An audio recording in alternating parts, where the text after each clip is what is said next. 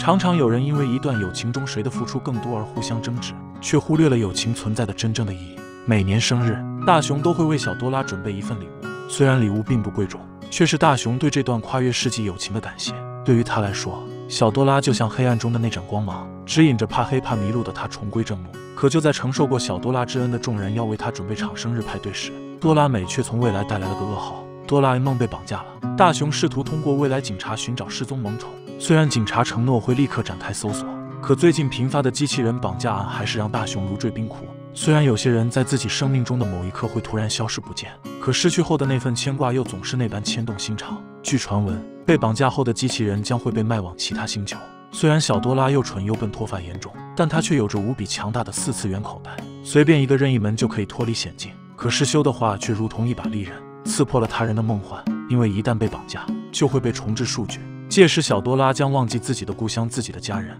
甚至会忘记大雄。听闻此话后的沉默，或许就是对小多拉情感上最丰富的表述。而命运不能等待别人的安排，是要自己去争取与奋斗的。众人决定亲手拯救小多拉，可是修却提出了反对的声音。或许相互的羁绊会让彼此找到对方，可敌人手中的武器并不是勇往直前就能战胜的。最坏的结果或许会是直接走向人生的尽头。大雄又何尝不了解这些？只是他可以为他舍弃一切，包括自己的生命。既然无法阻止，世修将小多拉的同学名单交给大雄，希望这可以成为大雄的一份助力。而静香等人也在凝视了大雄的不幸后，勇敢地踏出了拯救小多拉的脚步。他们在手腕处戴上通讯手表保持联系，然后兵分两路共同出击。大雄首先找到了小多拉的学霸同学，并诉说了小多拉被绑架的事实。可所谓的关系，重点就在于门当户对。作为学霸，同学认为小多拉是绝对不会被绑架的，因为一个残次品天生便缺乏价值的意义。这种冷血无情的评价，仿佛在大雄敏感的自尊心上无情践踏。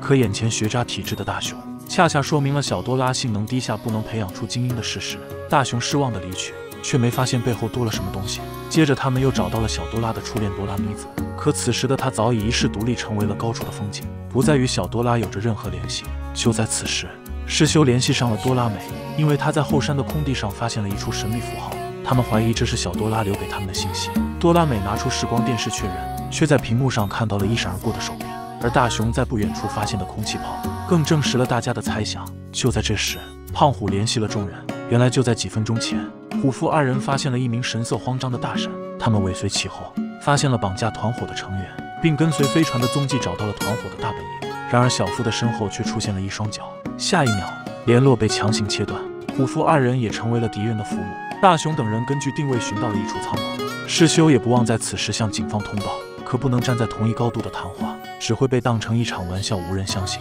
众人只好在铺满荆棘的路上自行摸索前进。他们在仓库内发现了一处密宝，直到这时世修还固执地认为为了他人失去生命是那般的可笑，但却有另一种人天生便有着男子汉的内在气质。看着世修不断输出着负能量，静香终于还是没忍住，他斥责世修不懂得友情的珍贵，并意识到一向软弱的大雄此刻是多么害怕才会勇往直前，而想让一个人永远守住秘密，就是将他变成一具不具备言语能力的尸体。眼看虎父二人就要命丧于此，大雄和多拉美勇敢地站了出来，却没想到这是一场早有预谋的螳螂捕蝉。然而有螳螂就必定会有黄雀，突击队的介入将众人解救了出来，而这一切的功劳全都出自当初看不起小多拉的学霸之手。正是他当初在大雄身上放的追踪装置，才让大雄与小多拉的故事有了续写的篇章。真正的友情是可以打着伞在雨中无言漫步也不会感到寂寞，是可以在危难中伸出双手也不会感到吃亏。那么你身边最好的朋友又是谁呢？